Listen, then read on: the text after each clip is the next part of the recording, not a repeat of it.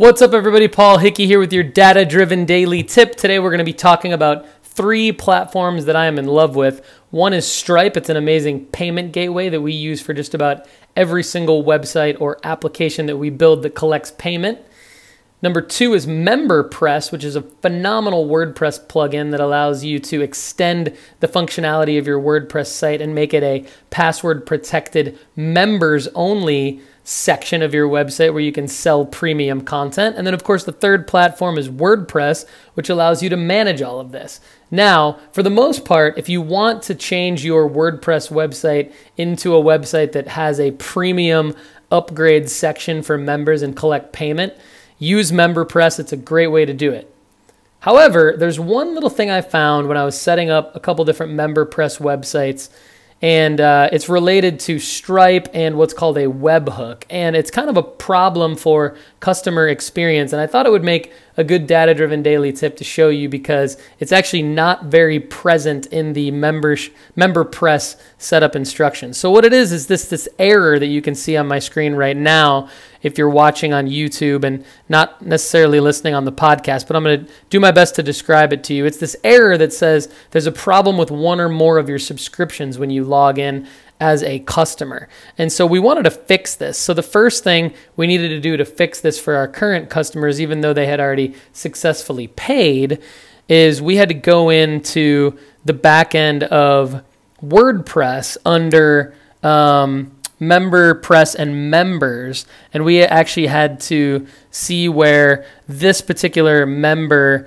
didn't have an active subscription. Then we had to go to MemberPress and members and find our webhook key, then go into Stripe, and in our Stripe account, we had to take our webhook key and create an endpoint by going to the developers section of Stripe, and on the left-hand side under API keys, there's an option called webhooks. We had to go into webhooks, create a new endpoint, and then paste our Stripe data-driven design membership webhook into Stripe. And then when we added this endpoint, that was the first step in making sure that for any new customer that signed up, they didn't get the error that our previous customers had gotten.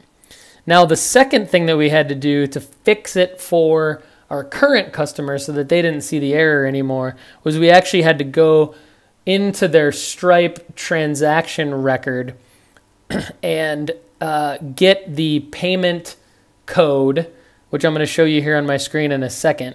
And then we had to paste that payment code into a new transaction record in MemberPress. So here's what that looked like. We had to go and get a payment ID, which you can see on my screen right now, copy that payment ID, paste it into a text edit program of some sort where it cleans off the weird code from the web, the extra HTML code. And then we had to go into our MemberPress subscriptions, find the subscription that had the problem, okay, and then we had to add a TXN by hovering our mouse over the subscriber. So you're going to see me do that on my screen right now. We had to add a TXN.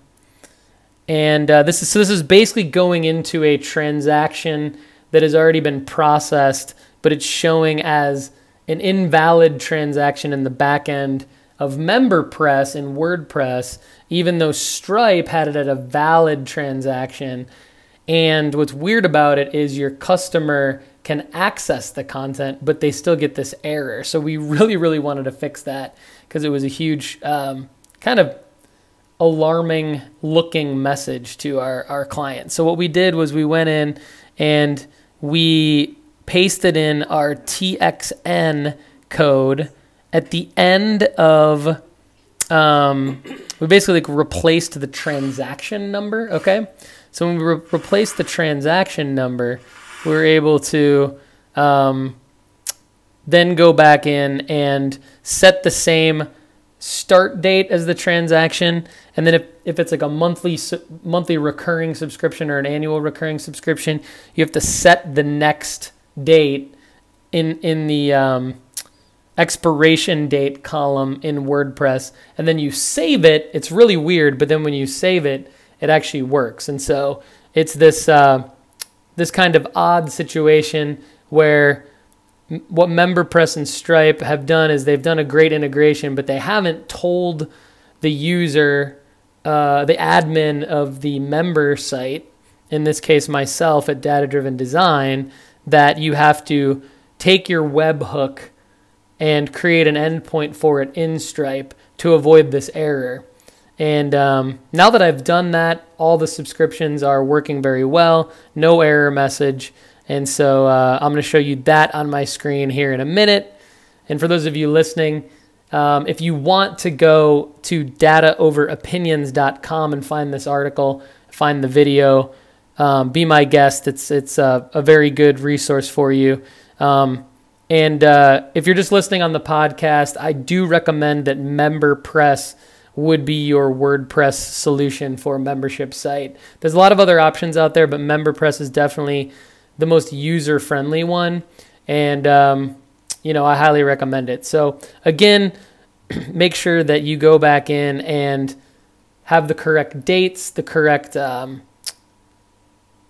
expiration dates, make it a credit card transaction from the drop-down menu in your transaction settings in MemberPress, and you will fix the issue with your current subscribers, and then any future subscribers will not have this issue. So this has been a little bit of a technical one, but a very, very useful data-driven daily tip. If you feel like this has been useful, I really encourage you to share it. Comment below if you're watching on YouTube.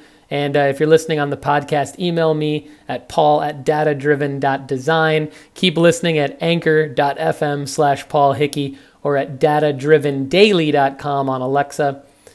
I'm Paul Hickey. This has been your Data Driven Daily Tip. Have a great day.